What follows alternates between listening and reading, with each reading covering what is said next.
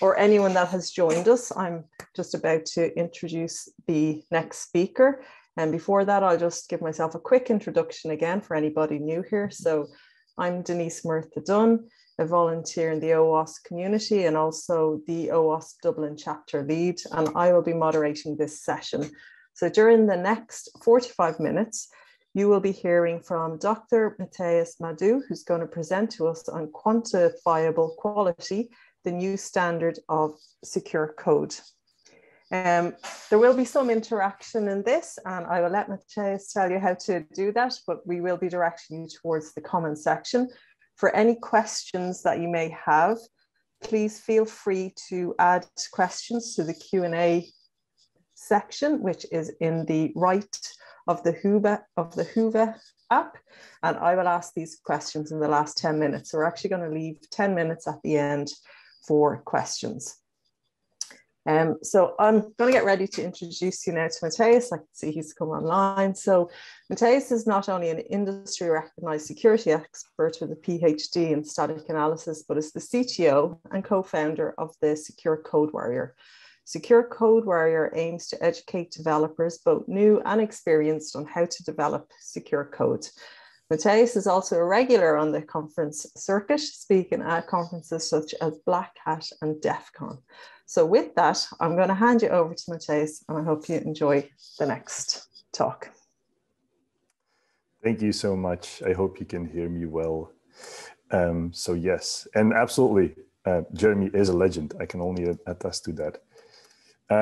So welcome to the conference. Thanks for having me here. I would like to do it and try something out today. I would like to make the session interactive and use essentially the solution that was provided, the Whova application. Now, it would be great if people can open up the app and go to the comment section, because during this talk, I would like to ask some questions. And I would love to have some answers before I go into, hey, what I found in the research. But first, before we even start, I have a question for the audience. Have you ever eaten something that was unhealthy? And you don't have to drop it into the comments over here in the app, but I'm pretty confident that I know the answer. The answer is yes, right? Pretty much everybody will say, well, you know what? I've eaten something that was unhealthy, which is quite interesting, right? You know that something is unhealthy and still you continue and you say, you know what? For once, it's okay.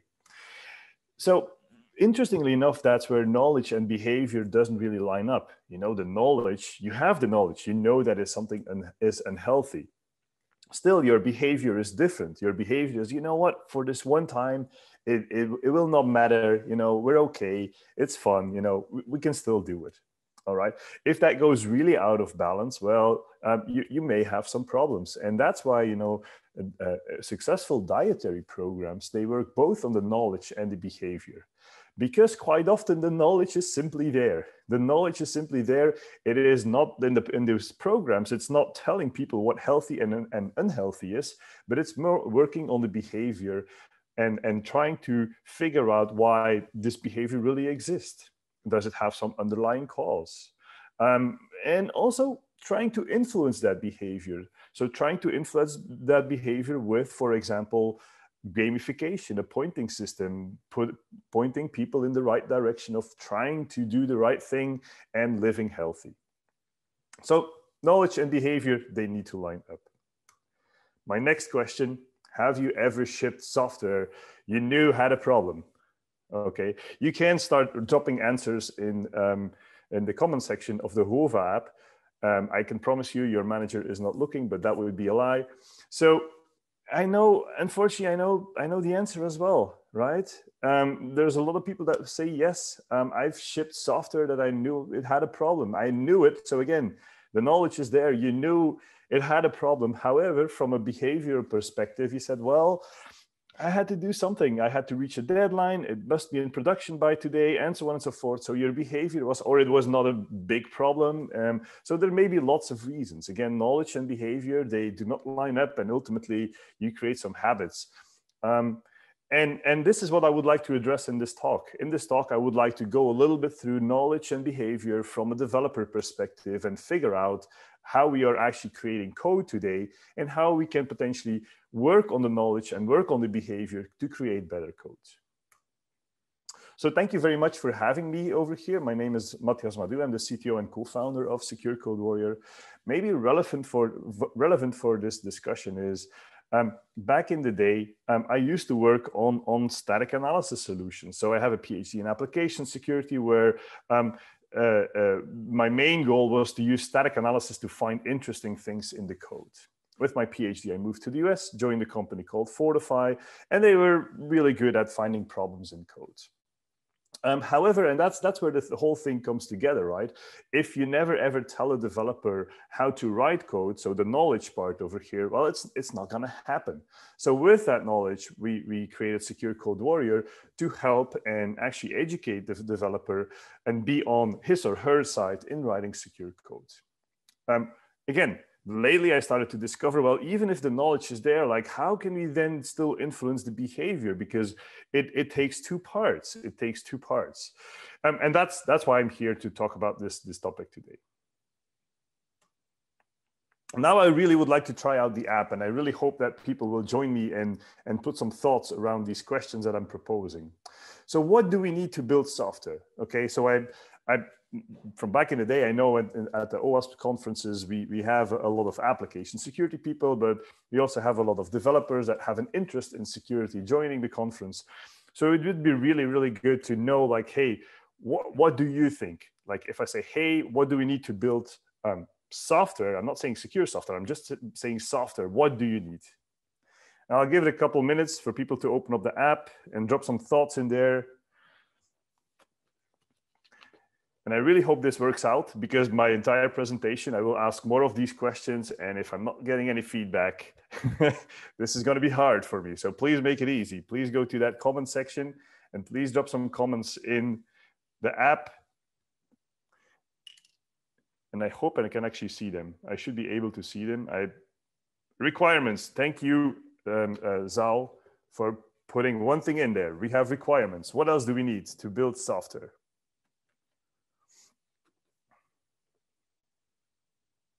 Tools. I love it. Hardware. I love it, Stefan. Thank you, Jeremias. A software platform. I need one more. Come on, what else do we need to build software? An environment. Thank you, Marco. Runtime. Thank you, Jeremias. Third-party libraries. Yeah, I said software, right? I didn't say secure software. Developers, thank you, Zhao. Exactly right.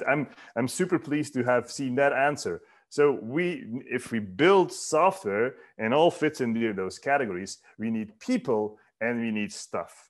And one thing that is always very clear to me is if I ask this question, and I'm super pleased to see that Zhao thought about the developers, but quite often we forget about the developers.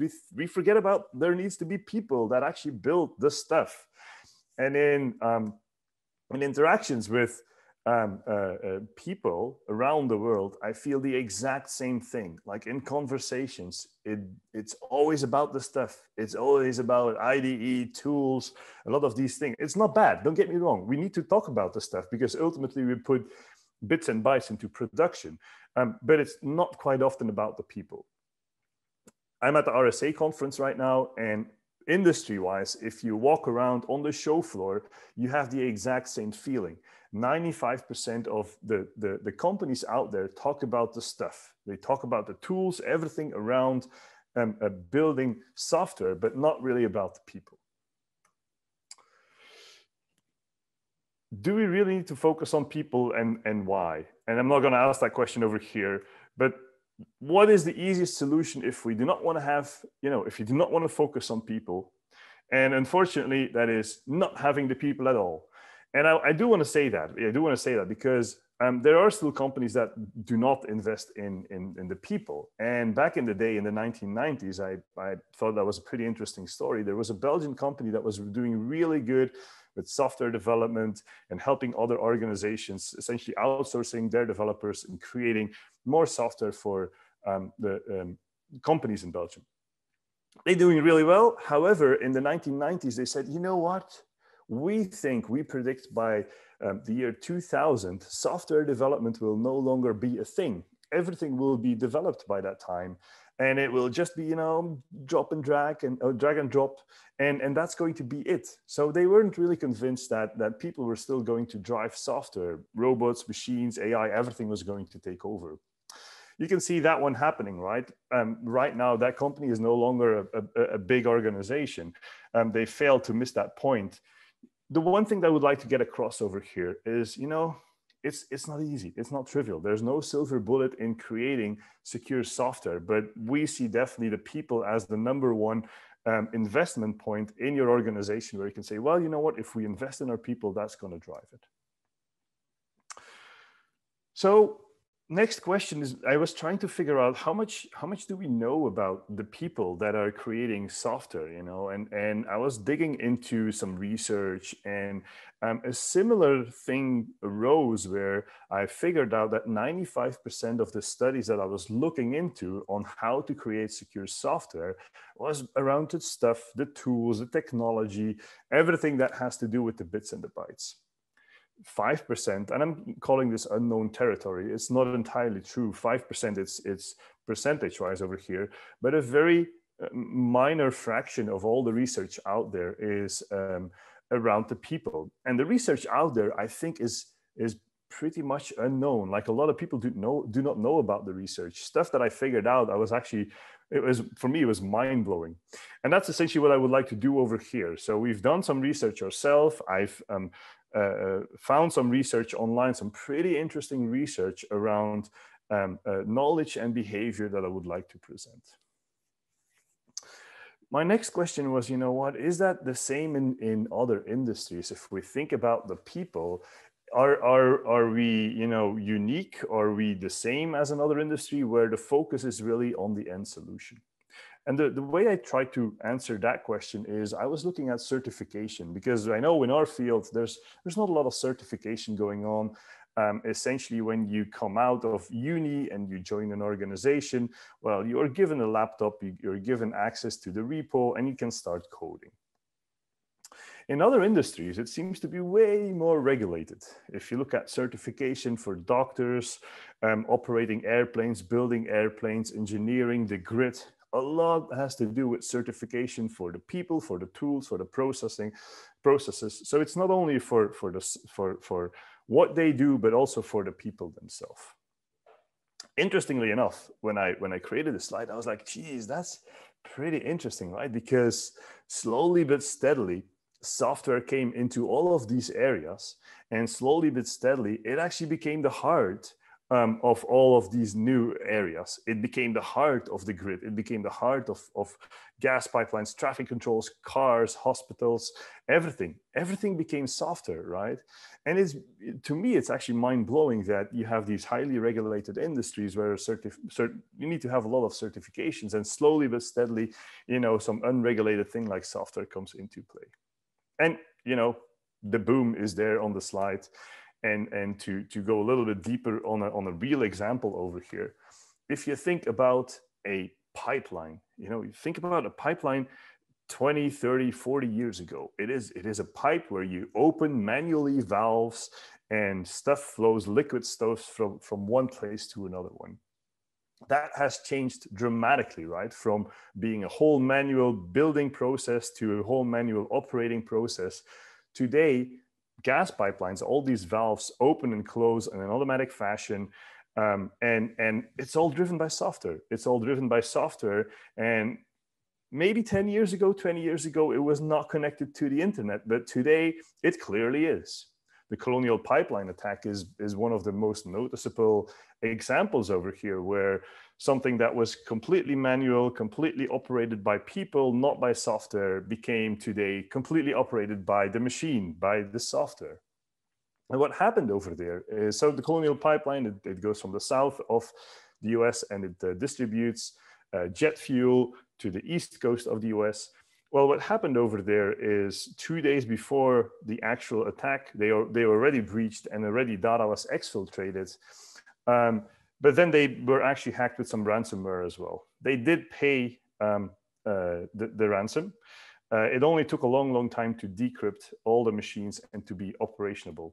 One of the problems in there is SQL injection. It's not the only problem in there. It was a collection of unpatched systems and unpatched problems that led to this particular problem.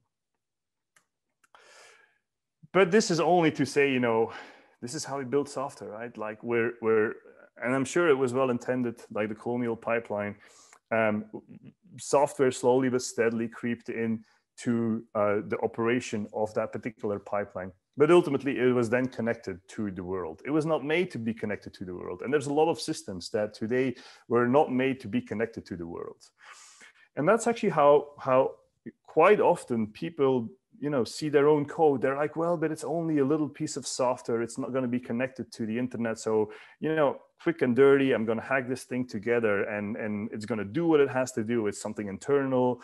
It will not be connected to the internet. And you would be surprised how quickly it actually is taken and be exposed to the internet, or bits and pieces are taken and be exposed to the internet.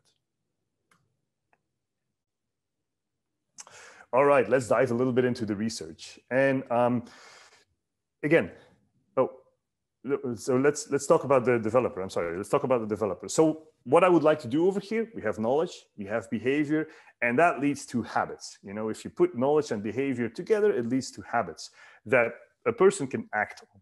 Okay, so as you can see over here, what I'm interested in is in that middle section. What do we know about the knowledge? What do we know about the behavior? And can we influence that, or can we at least take that into consideration? So it actually leads to better habits so that the person can act on that in a better way. But people on the call will be, well, I know you did some surveys, but I'm a developer as well. Why do you not ask me? And that's exactly what I'm going to do. So what I would like to do, I'm gonna pose a question. I would love to see some answers again on the comment section in the app. And then I'm actually going to talk about my own experience, how I would act, or how I would answer that particular question. And then I would like to go through the results of the survey. Let's go to the first question. What is your top priority when writing code? So please drop some answers into the OWASP app. What is your top priority when you write code?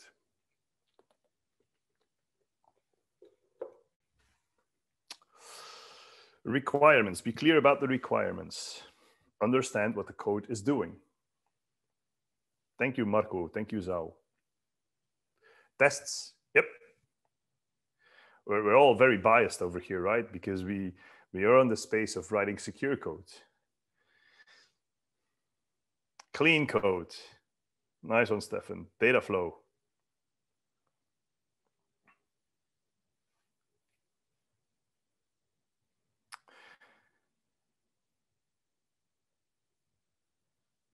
Attack vectors again. Thank you, Nikhil. It's not, I'll be honest, when I do this presentation for a developer crew, these are not my typical answers. But they're good answers, don't get me wrong, they're really good answers. But when I ask this question to developers, attack vectors is the first time I see attack vectors. This is my answer. My answer would be writing new features and functionality. If I would, and I used to be a developer, but if I would be a developer, I would not, even I like the tests over here, Jeremiah, is that you answered, but it would not be my top priority. I would not immediately think about tests for me. I would think about new features and functionality. And unfortunately, I would not think about tests. I should be. If you look at the survey, and this is a survey from 1,200 developers, so 1,200 developers responded to this particular question, and we were able to group then the answers in buckets over here. The top priority, twice 19% was about code quality, reducing technical debt, application performance. To me, that sounds like rework. And I think that's pretty interesting. Like if you look at my answer, I would like to work on features and functionality. I would say my answer is like an answer when you come out of university, when you want to be a developer, you want to land your dream job, you want to create new features, new functionality, new stuff. I would, I think people would be, disappointed when they come out of university and they say, you know what, all I want to do is rework. That's not, and still, I think this group of people, it is new developers, but also seasoned developers. Well, quite a lot of them, their top priority is making sure that the code is behaving better. There's already code, but they want to do it better. So ultimately, that also means it wasn't really, and I know it's an iterative process, but it wasn't really properly developed from the start.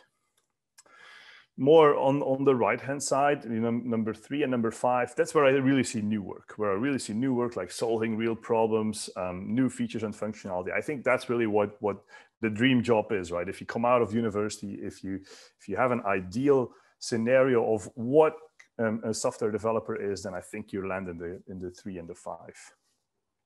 Interestingly enough, and this is actually pretty big in the responses from this particular group, well, it ranks application security. People said, you know what, for us, it's creating secure code. That is our top priority.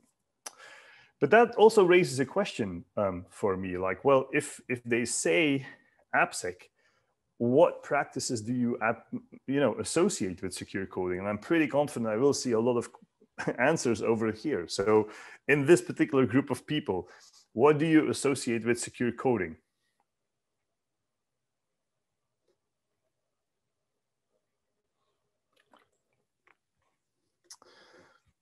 Code review. Love it, Marco.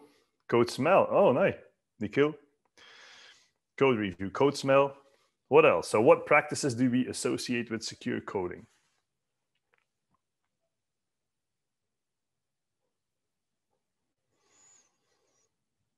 Come on, we're in this AppSec group.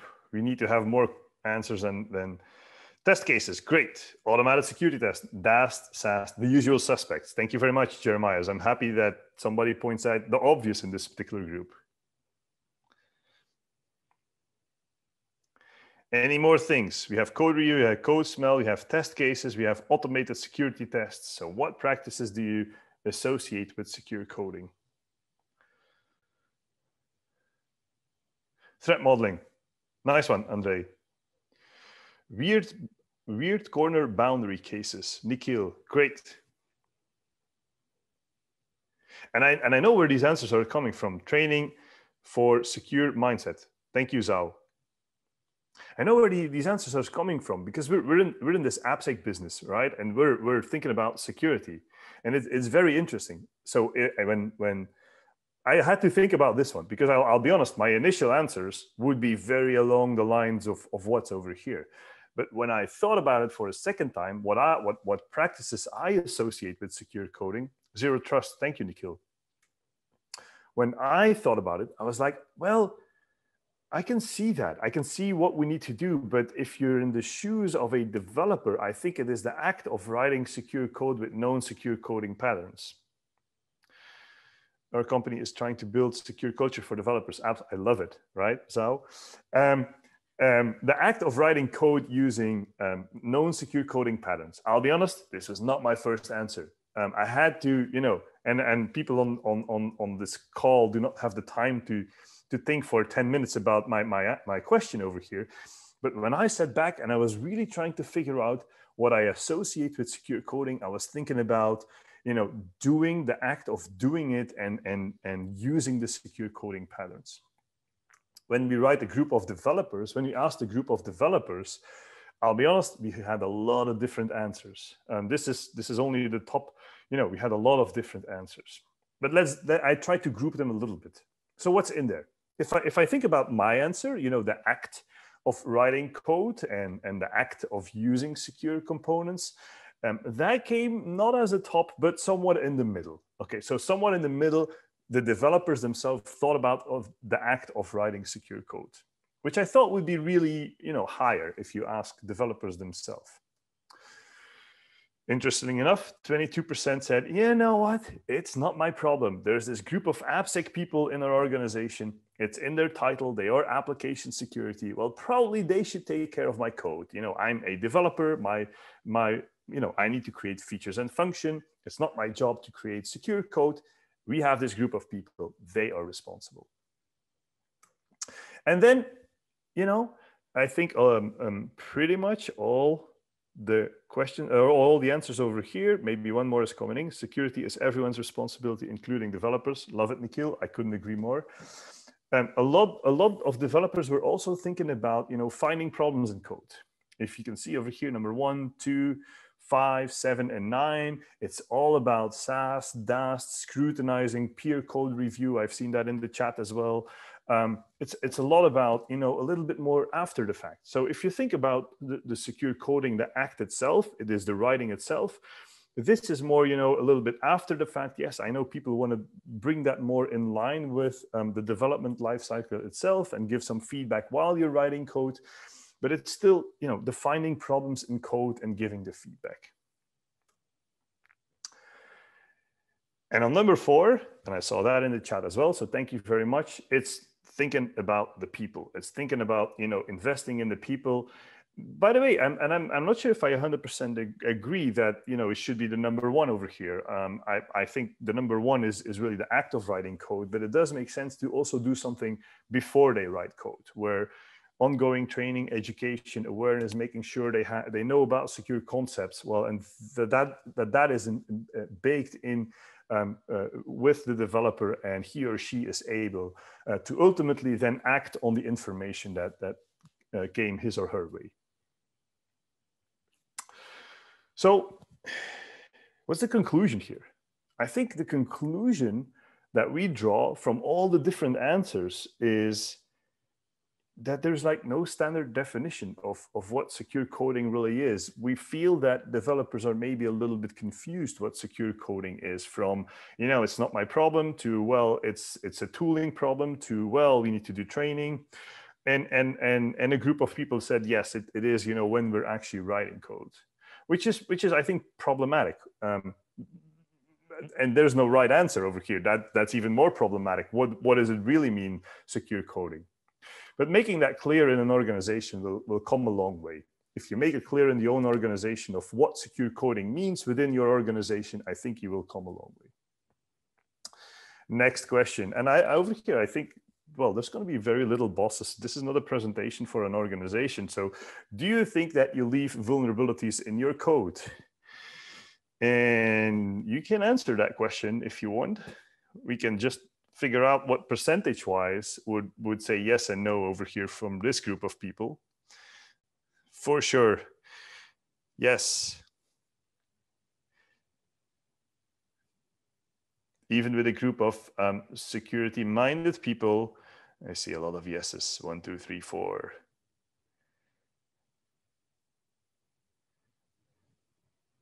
Well, maybe people that say no in our survey lied. I don't know. But, my answer, and I'll also have a defensiveness in my answer over here.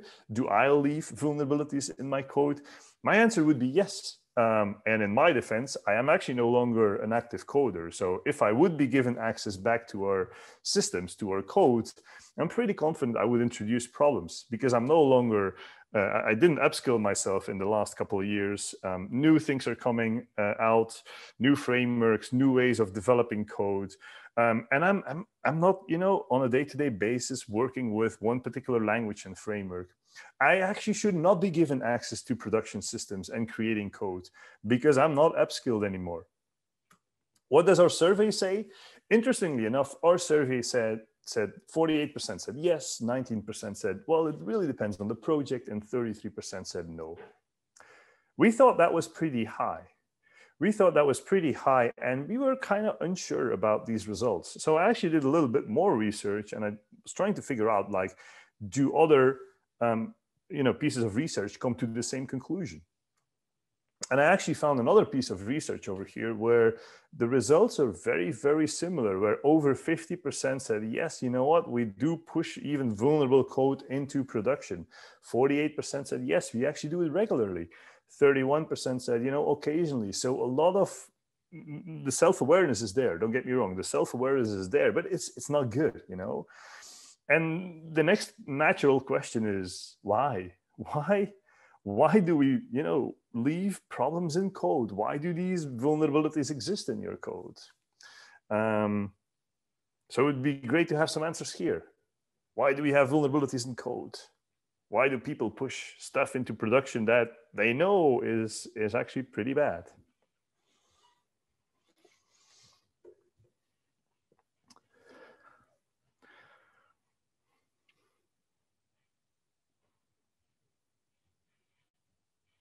Any answers? Why do we push broken stuff into production?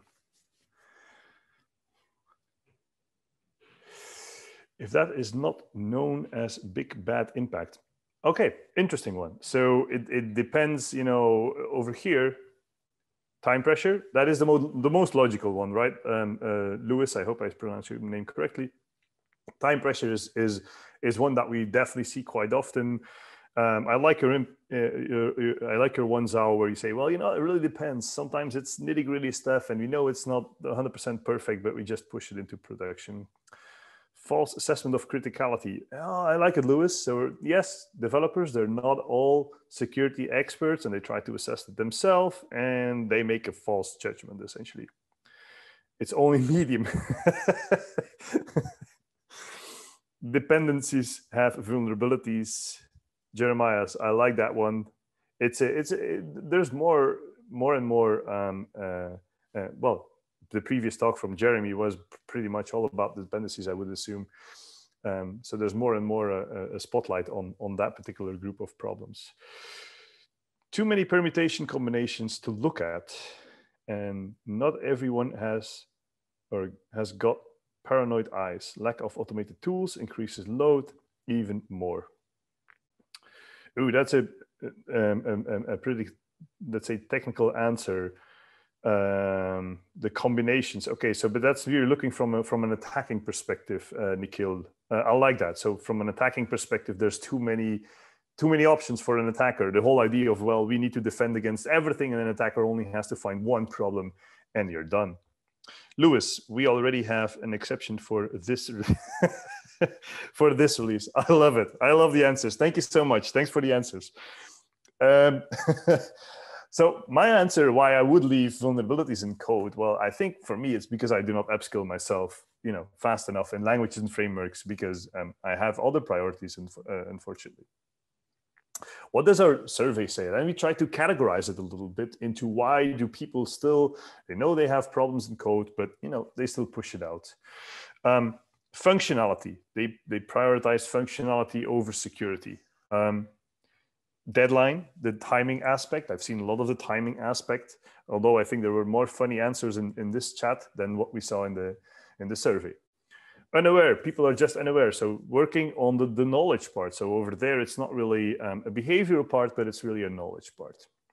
The doom mongering one, well, everything is broken. We will never be able to get this right. So all code has vulnerabilities. And the last one is maybe, they're unfamiliar, or as one of the persons in the chat said, you know what, they didn't assess the criticality right enough. Lewis, thank you for that one.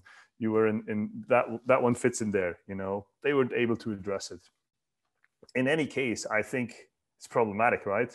Are there any good reasons? I think there are not.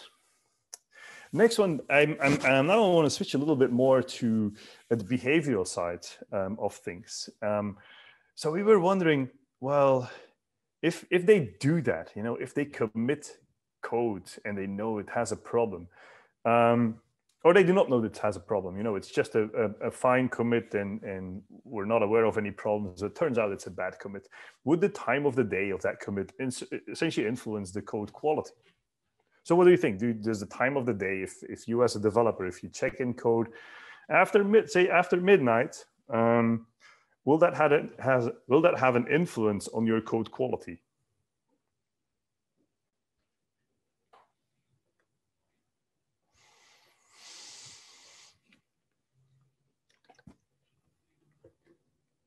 For sure, Andre. Most likely, yes.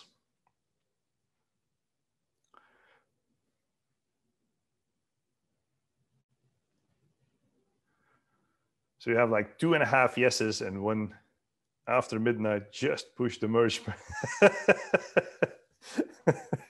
When I'm hungry or tired, I'm less diligent. Well, so actually, Jeremias, you are very close to the answer, my friend. You are very close to the answer. So first of all, my answer. My answer is I hope it is not, because I know you developers, you like to work on irregular hours. So I really hope it does not have an influence, because otherwise I know we're screwed. The honest truth is we are actually screwed, because there was some research done by Eolfsen, and he figured out that, or she figured out, I'm sorry, I do not know, he or she figured out that the code commit that is problematic is very closely reliant to our circadian rhythm. So essentially what you're saying over here, Jeremiah, is when I'm hungry or tired, is essentially comes very close to your natural behavior. So your natural thing, your natural body behavior on a day-to-day basis, which means that, hey, your peak activity is between 10 and 2 p.m. You do have an afternoon dip between 2 and 4 p.m. And then between 4 and 10 p.m. It's still okay, but it still goes down. And if you do stuff after midnight, well, actually don't do it. It's not good. Your consciousness, everything is like close to zero. And this particular piece of research, they figured out that it actually is very closely related. Developer experience, does that influence code quality? And I have to be a little bit more careful here what that means, or what we mean with developer experience. What the research looked at is the number of commits to the repository or the components, meaning, if you're a regular committer, we think you are more experienced. So that's how we quantify you as more experienced. And also the time of your first commit. So are you there from the start, or did you come in fairly late into the project, into the code base?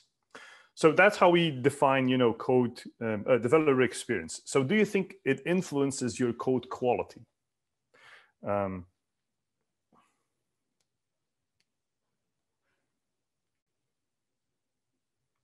Yes or no? Do you think it influences the code quality of your code? If you're an experienced developer by these particular measures.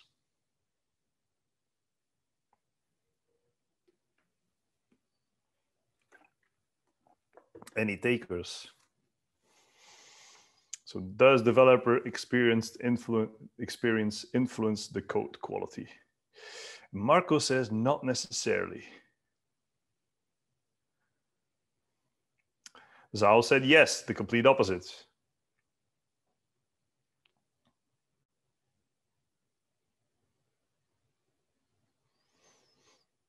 Marco, I think you mean that maybe our initial criteria for defining developer experience are off. Jeremias, yes. More commits might lead to more problems. That is true. Let's take it percentage-wise, Zal. So more commits means you can actually make more problems. My answer over here to this particular question is, I really hope it does. I really hope there is research that points out that there is a correlation between a good developer and essentially less problems and creating less problems in code. I'm sorry, one more from Marco. Someone with more experience in other projects may still provide better code on the first commit in a new project. That's an interesting perspective, Marco. The reason I bring this up is because I think this was very decent research. This was really, done on something substantial.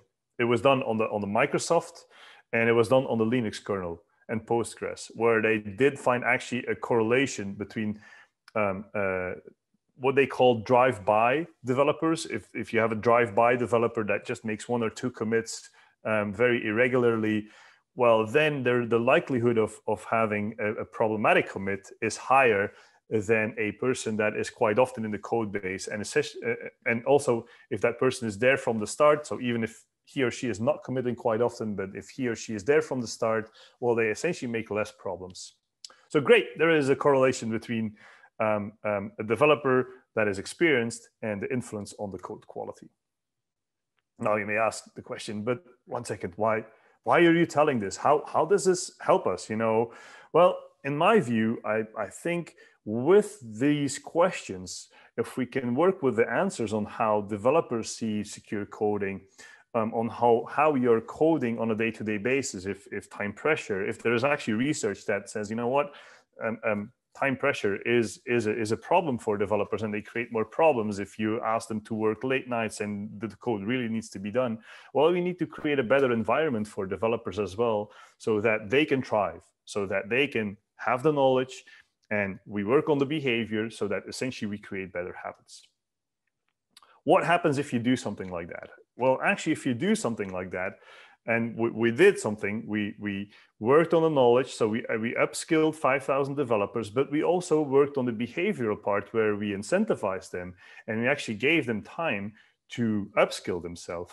Well, if you get these two bits and pieces in line, well, you can actually do a lot of things. You can actually eradicate recurring vulnerabilities in code from the start. It's not with tooling, but this is with people. What you do is you upskill, you train an entire organization, but also you work on the behavior part, and then you can actually book some real successes. Quick question. What happens with the number of vulnerabilities after your developers care? Do you think it goes up or do you think it goes down? If you're should be an obvious one, right? So what happens with the number of vulnerabilities after your developers care?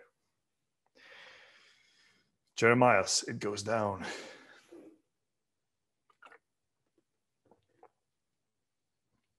I think that's everybody's answer, right? Everybody will hope that it goes down. Even myself, my answer would be it goes down big time. Well, we had one customer that said it goes up, but then it goes down. So, and the reason is pretty interesting.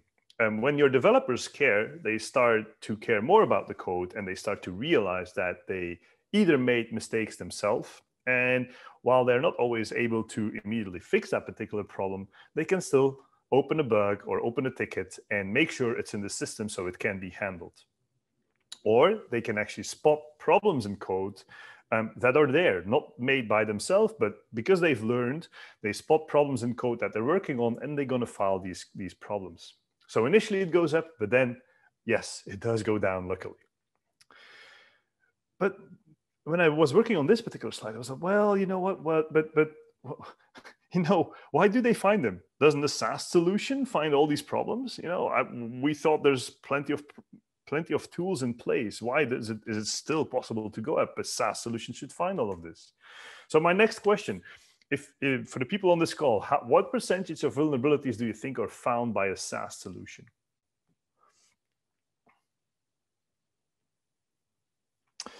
Jeremiah's 25%, 40 to 50%, 50%. It goes up.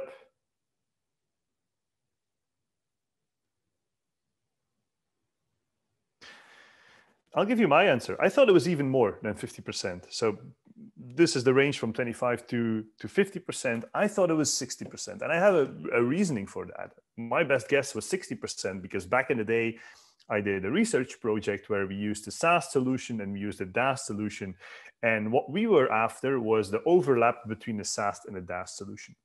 And we saw that there was very minimal overlap between the SaaS and the DaaS solution. They essentially found different problems in code. So let's say you find 100%, and if there's a small overlap, which means, you know, every tool find a little bit more than 50%. So my reasoning is, you know what, it's going to be 60%.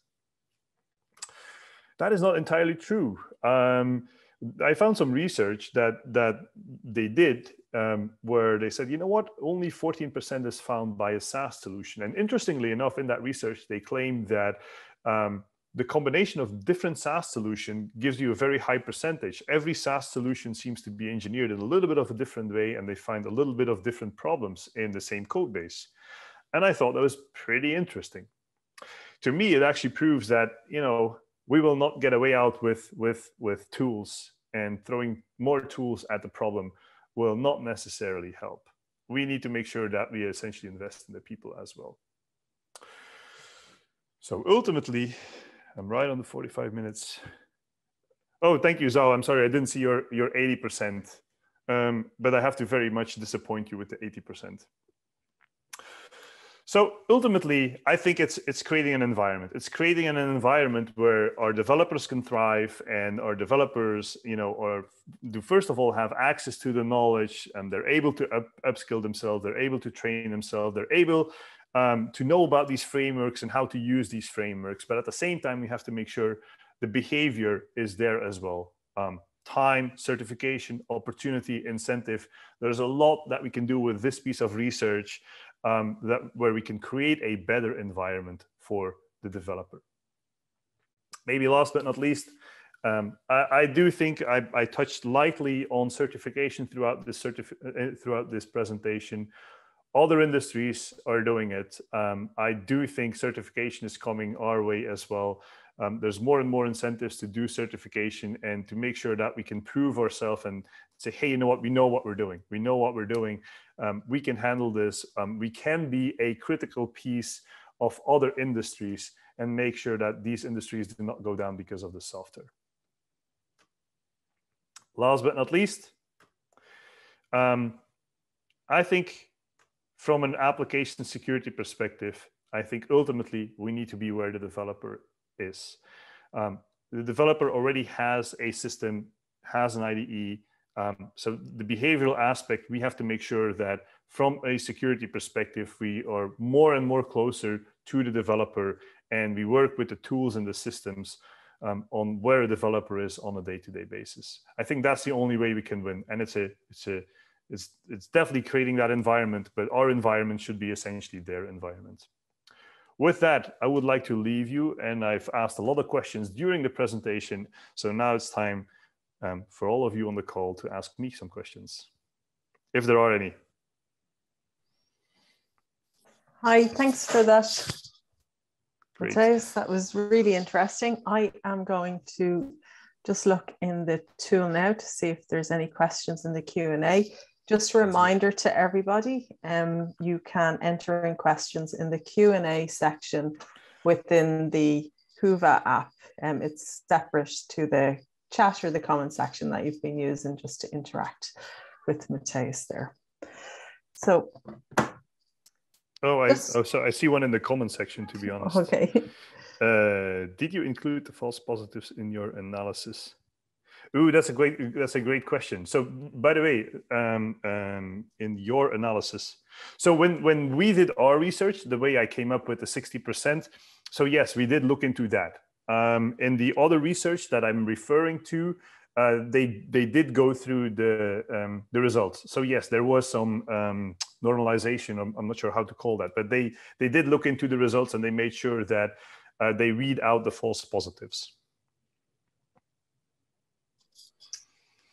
That's good to know. I have a question here. So do you think a more rigorous approach, especially in the areas where the company is regulated, should occur when it comes to ensuring that developers are trained in secure development? I think it's coming, right? I'm convinced there's going to be more and more of a need in that area. My philosophy has always been that developers really want to do the right thing. Unfortunately, we're not able to provide them with the right thing at the right time in the right place.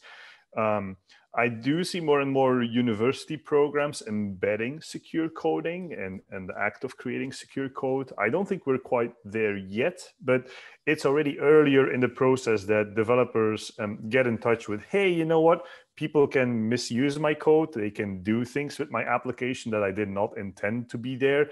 And oh my God, it has security implications.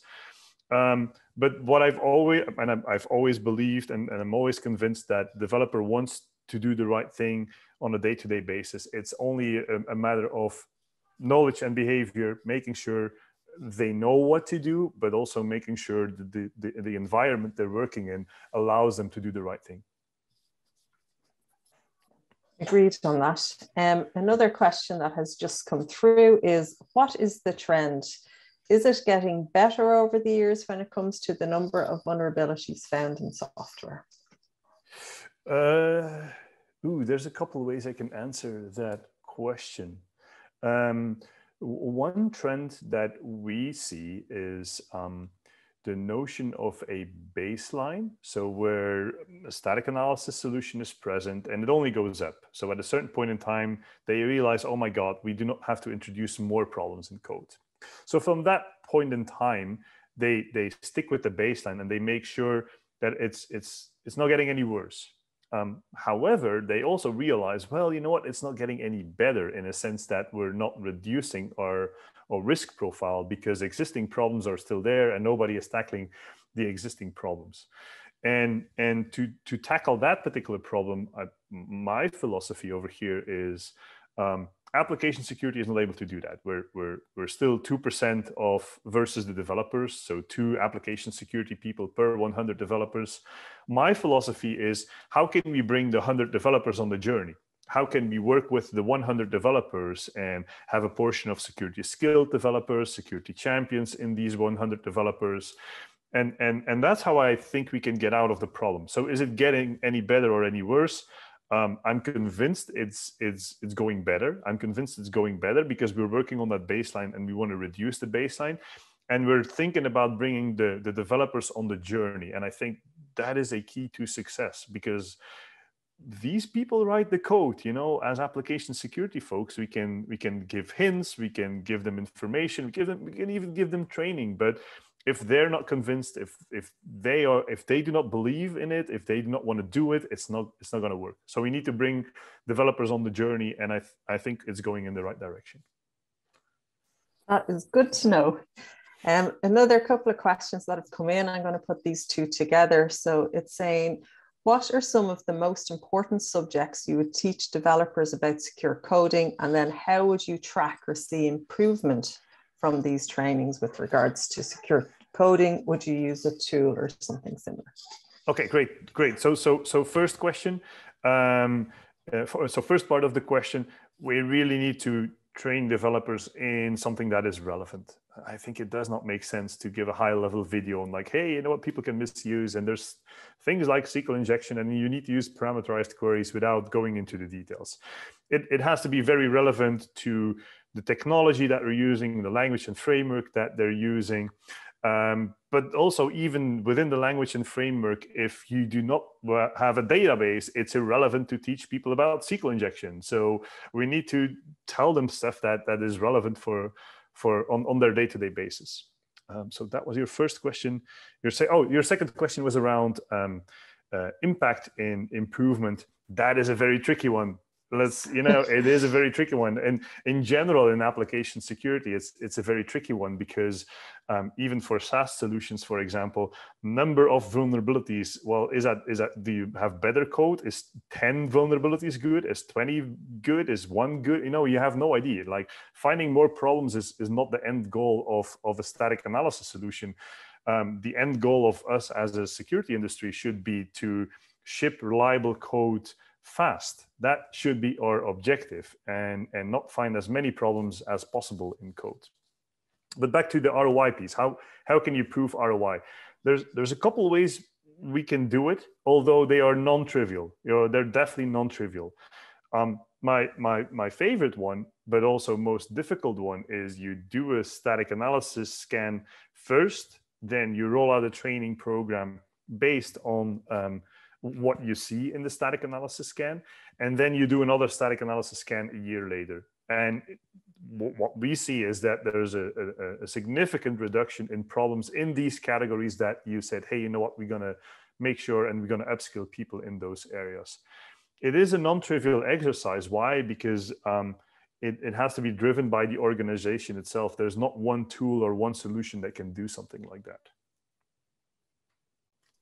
Okay. Yeah, that makes sense. And somebody has just requested that could you show the last knowledge or behavior overview slide again? I'm not sure how far back that is on your deck. Knowledge and behavior.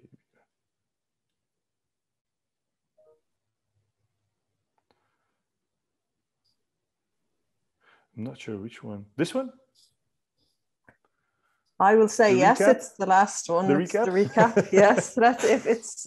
If that's not the right one, whoever posted that question, please feel free to add a reply in. And then 2 other questions that are pretty similar. So, by the way, ping me if you want to, have a copy or whatever of what I've shown. So, for people that are interested in stuff, feel free to also reach out to me over LinkedIn or email. Great. That was my next question, actually, because somebody had actually asked, how can they get a key summary or key message from this session? And also somebody has asked about, do you have a list of secure coding patterns that you could share? Ooh, reach out to me. So we're working on something internally.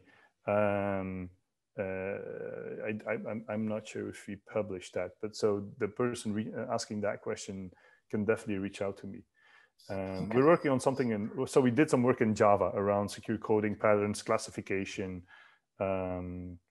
That's just our research. There's stuff out there as well. So it's of course not the only piece of research out there. Okay, and then the last question just before we let you go is, do you think that trained secure coding developers should focus on building secure application frameworks to develop secure code without another developer having to know about security? So this may be counterintuitive, but if you can fix it with a framework change, absolutely. There's no reason to teach people about a certain thing if it's actually resolved in the framework. So the more we can do in frameworks, the more we can make our framework secure, the better. The unfortunate truth is, well, it's really hard to switch frameworks, and we have plenty of legacy code that we're still building on top of. We never start from scratch, unfortunately. We're building stuff on top of broken stuff, on top of broken stuff. So please, by all means, if we have better frameworks, if we can make a framework change to eradicate a category of problems, I'm an absolute fan of that, because there's already plenty of stuff that a developer needs to learn to create code on a day-to-day basis. And by the way, it's not only about security, but it's about performance. It's about plenty of other things that they need to take into consideration to build secure code, to build code, to build quality code. Thanks for that. And I think that's it for Q&A. Just wanted to say on behalf of OWASP, thank you very much for your taking the time to speak to us today. It was a really enjoyable and interactive talk, and I think the audience also enjoyed it.